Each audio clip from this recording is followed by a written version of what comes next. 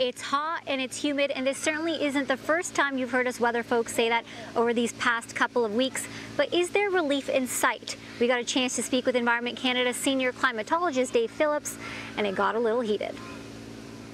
It began early in May. We saw a couple of days above 30. And on June, we had 8 days. We've had a couple in July. I mean, if you take a look at it, we've had probably about 12 days where the temperature's been above 30.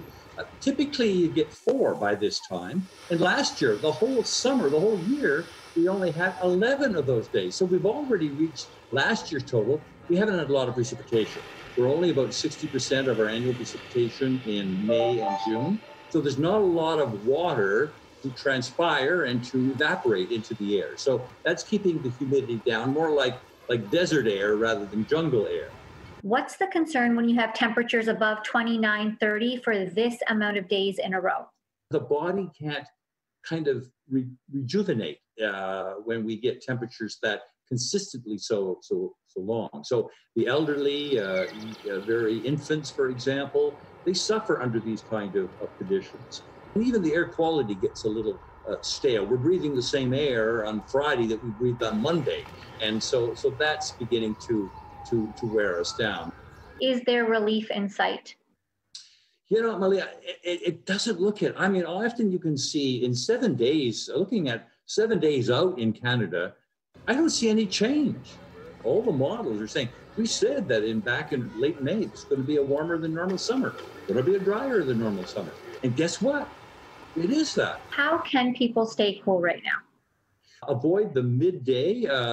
If you've got to do active things like jog or exercise, choose the early morning or after the sun goes down. The sun is not as direct. Avoid that. But also just learn how to drink, cool water. Always have washcloths close by. You can put them on your wrists and your forehead. Really need a washcloth right now, and a reminder to check in on the elderly in your life. Keep the kids inside for the most part because they are the most vulnerable, and if you're pregnant, try to stay inside for most of the day as that heat warning is sticking around for the foreseeable future. Now let's take a look at current conditions in the city. Right now we are sitting at about 32 degrees in Toronto, Brampton, Mississauga at 32 as well, Oakville at 33 degrees, Burlington at 27. And with the Humidex, it's feeling a lot warmer than that, more like 38 in Toronto, 39 in Hamilton, 35 in Barrie, and 37 in Niagara Falls. Overnight, we are dropping down to 21 degrees, so you're not really getting much of a relief from that heat overnight as well. Certainly will not need the blanket. Our average low for this time of year is 14, so it is going to be a lot hotter than that. As for your day tomorrow, another hot and humid one. What a surprise. 23 around 8 a.m. So if you do go for a jog, know that you will be sweating a lot more.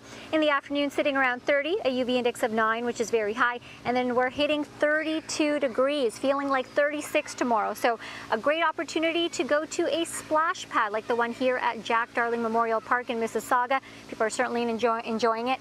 And then on Sunday, lots of sunshine, 32 again. And pretty much take a look at our 7-day forecast. We're in the 32, 33 range over the next few days. Midweek, it's going to be feeling like 43. So if you like the heat and humidity, you'll be very, very happy. And if you don't, well, you're out of luck because that's what we have over the next few days. That's a look at your 7-day forecast.